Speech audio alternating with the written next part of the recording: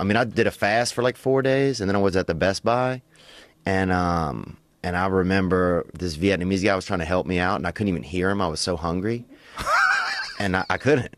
You did a fast for 4 days? Oh, dude, yeah. What were you trying to prove?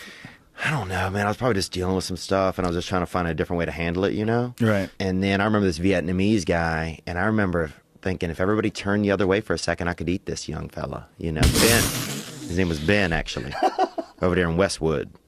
I'd never thought. Oh, my God, it's so ridiculous. Well, I mean, but here's the thing. I'd never thought that before. So you got to the verge of cannibalism after just 4 days. Yeah. Damn. How much weight did you lose? I probably lost about 4 pounds, but pounds I needed too. You Wow. know? But I got clear, man. I could hear, swear to God, y'all could hear somebody fold a piece of bread from 80 feet away, bro. I was so hungry, dude. I could hear a fucking Skittle hit the cement across the street. I really could, man.